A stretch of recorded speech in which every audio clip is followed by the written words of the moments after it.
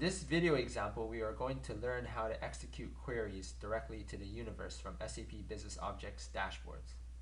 This is useful in many cases because we do not have to create a separate placeholder on the spreadsheet for externally loaded data. Here's an example dashboard with traditionally loaded data. We have created two data connections, one that loads the drop-down menu and another that loads the scorecard. We also require two placeholder areas in the spreadsheet to accomplish this. For the scorecard, we have the area in our data sheet, and for the year dropdown, we have the area right here on the control sheet. This looks simple right now because we only have two components on the canvas, but just imagine how the complexity increases as we get to 10 or more components. In addition, when loading data directly using the query browser, we're able to leverage the benefits of the dashboard caching server from BusinessObjects, which will improve query performance. Another benefit coming from the query browser is the ability to perform multiple selections. Using the traditional method, we need to use the list builder component, and if you notice, it takes up a lot of real estate as we have the source and destination windows, the three buttons here, as well as the background. Also, when a user wants to do multi-select, they need to first select the items on the source, then press add, and then press update, which is a total of 3 steps. Something more desirable would be similar to what we have on the list box, where users can control select or shift select their items here. Alright, so now let's get started with the example. What we're going to do in our example, we're going to have a combo box that allows users to select a year, and we're going to have a column chart that will display internet sales based on the country. So a user is going to select a year, and the column chart is going to populate with country internet sales for that particular year. Alright, so let's create our year query first, which will populate the drop-down menu. So if you don't already have your query browser window open, go to the menu and select View, then select Query Browser, and let's go Add Query. It's going to ask you to log into the BusinessObjects system.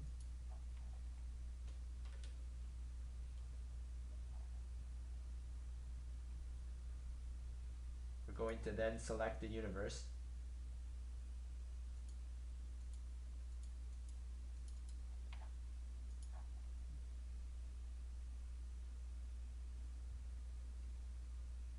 And in this case, we're just going to select calendar year. So usually once I'm finished building my query, I like to refresh my query on the bottom right. You'll notice that the 2001 appears many times. The reason for this is because we're doing something similar to select year from date table. Basically what this is going to do is it's going to return every year row coming from the date table. We have 365 days a year, so we're going to get 365 rows for each year. If we keep the query like this, our drop-down menu is going to show 2001 repeated 365 times, 2002, and so on. So we need to change our query so that it looks something like this. Select distinct year from date table.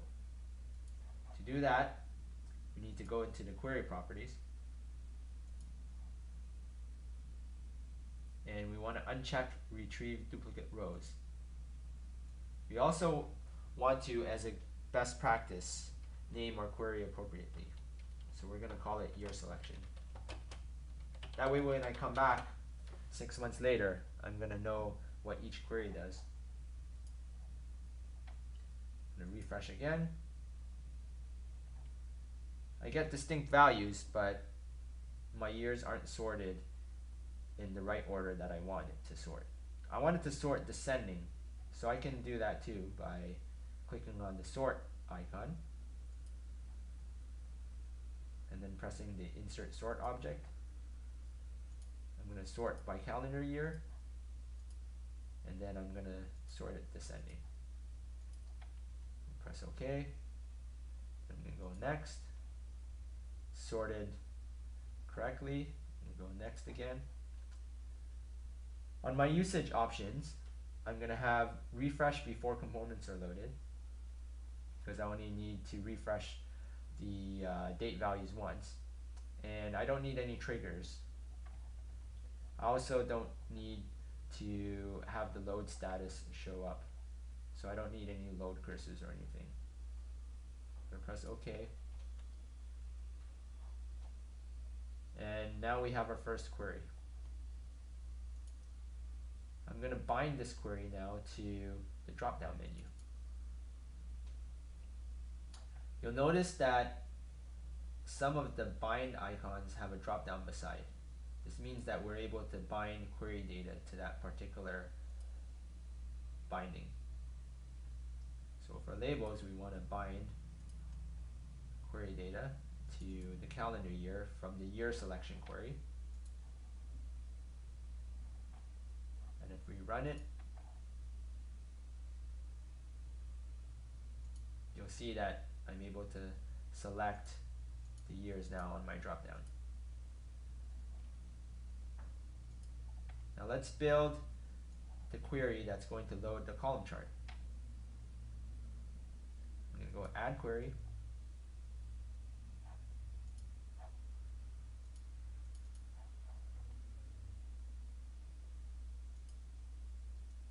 Add country region name.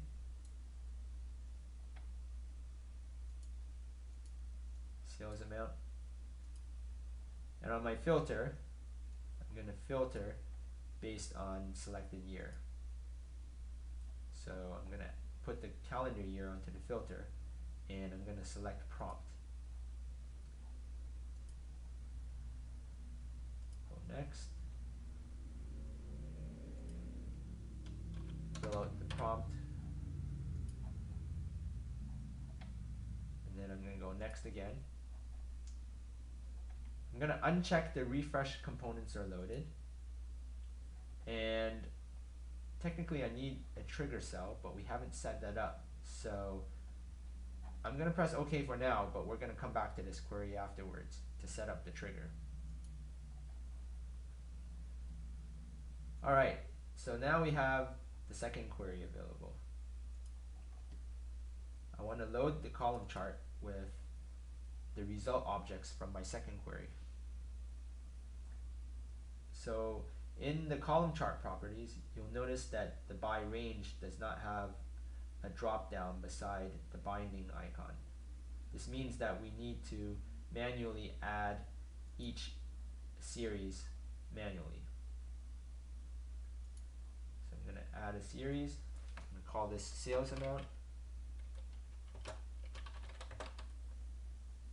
Then I'm going to bind the values to sales amount and the category labels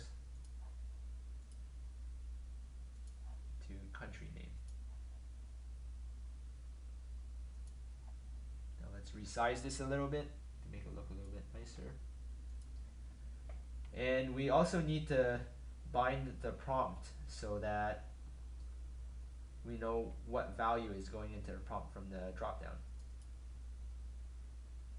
So let's go to the data insertion area of the dropdown. I'm going to name this year prompt. Make sure the insertion type is label. On the destination, want to go to the second query and select the prompt. Okay, so now we're good with that. We also want to set up a trigger cell area. That way, this column chart knows to change whenever I change the value from the dropdown. So I'm going to set up my trigger cell on sheet 1. First I'm going to name my sheet 1 to control sheet. I'm going to give a title, your selection,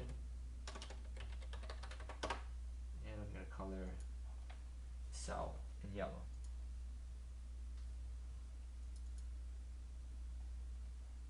I'm going to add another data insertion item. We'll call this trigger cell. I'm going to put the insertion type to label, and the destination, we're going to link it to A2.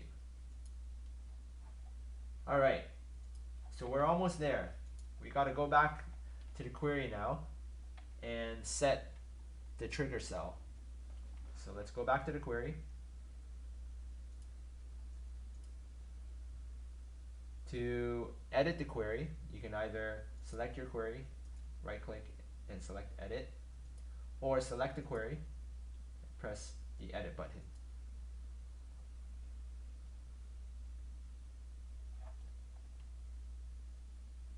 I also noticed that we haven't renamed the query, so as a best practice, let's name the query to something that's user friendly.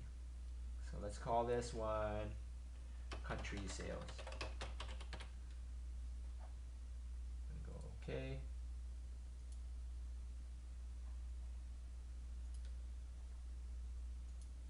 Now for my usage options, I'm going to set my trigger cell to A2, and I'm going to enable the load cursor.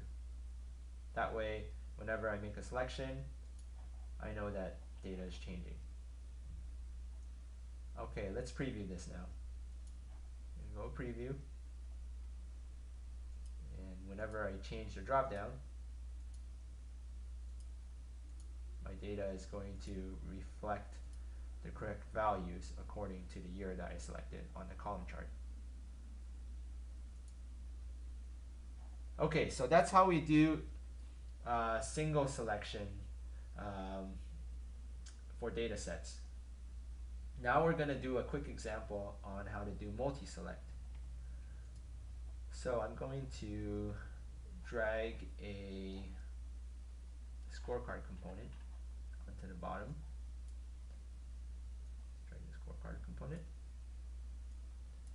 And we're just going to create a simple example where we're going to be able to select countries, and depending on what countries we select, it's going to show the country and sales amount on the scorecard. So let's create a new query. Go add query.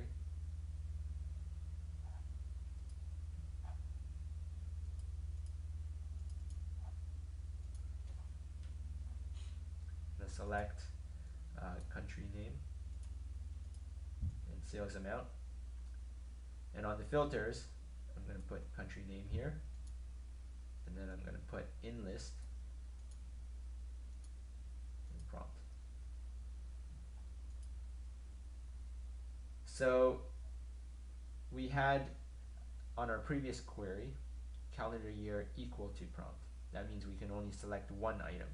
Here we have in list, so this is multiple items. Go next.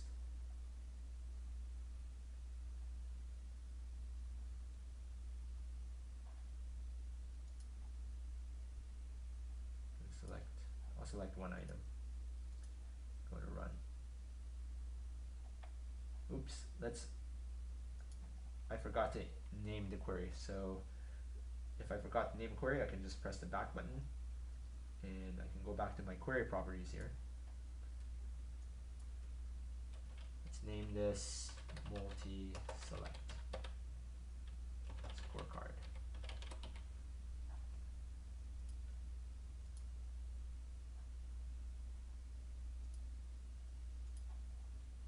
On my usage options, I'm going to uncheck refresh before components are loaded, but I'm going to keep enable load cursor checked. And there's no special trigger cells here, so I don't need to populate this. Let's go OK. And let's set up the scorecard now. So on my display data, I'm going to select query data, and I'm going to select the items from the multi-select scorecard query.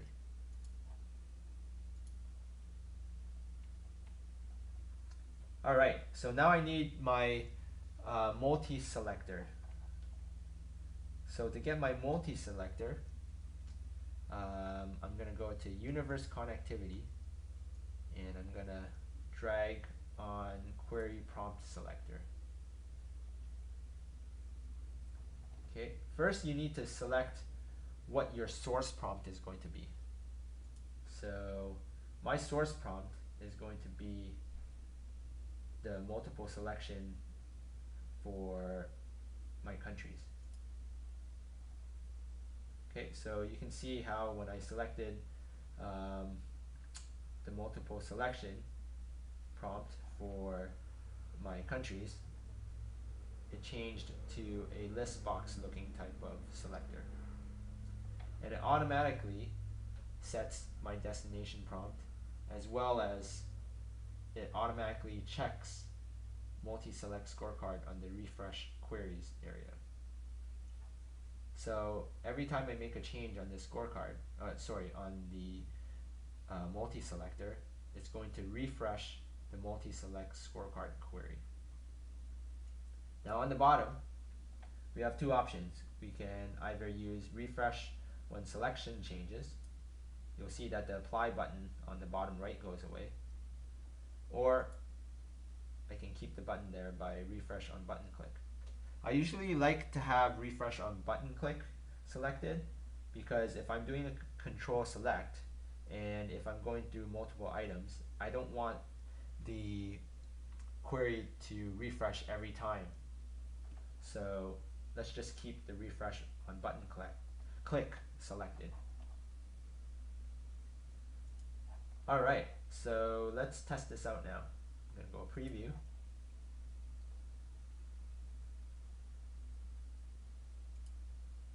Column chart still works okay. And let's test the multi-select now. So I'm going to select Canada, Germany, and then I'm going to select United Kingdom. So there we go. We have multiple selections. That's how we can use the query browser to grab data directly from the universe. Now let's talk about some limitations. When creating a data query using BI web services, you may recall that we have the ability to pivot data. So from pivoting data, what I mean is the ability to put quarters as my columns and fruits as my rows. Unfortunately, with the query browser, everything comes through in tabular format, so we're not able to get something that looks like the following. Another feature that we do not have is the ability to schedule a data set that takes a long time to run. For example, if I had a query that takes 2 minutes to run, using BI web services, I can schedule the dataset daily so that the user does not have to sit down and wait 2 minutes for a query to execute every time they open the dashboard. Other than that, the query browser is quite useful when retrieving external data, and I highly recommend it. I hope that this video provides a good overview of how to connect directly to the universe using SAP BusinessObjects Dashboards. And if you have any additional questions, please feel free to shoot me an email at david.lai@xinfinitysolutions.com.